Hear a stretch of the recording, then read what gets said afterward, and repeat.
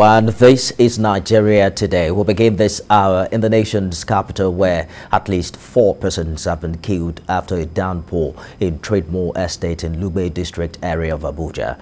This was confirmed to journalists by the Director General of the FCT Emergency Management Agency, Abbas Idris. At the moment, residents of the area are insisting there could be more fatalities. Several cars were swept away by the flood following the downpour on Sunday night. 3 bodies have been discovered, and the families are around.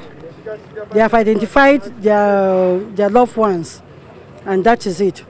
However, the operation started yesterday. We got the distress call at about 9 p.m.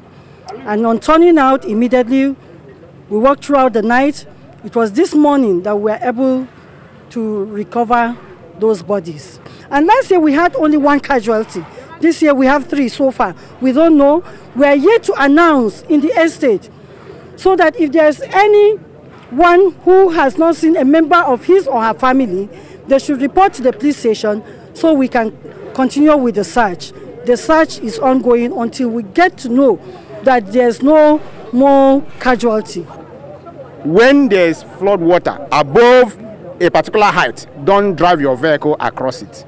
And still, they are doing that. I think one young man we are trying to remove his vehicle there was in that vehicle. He abandoned the vehicle and left.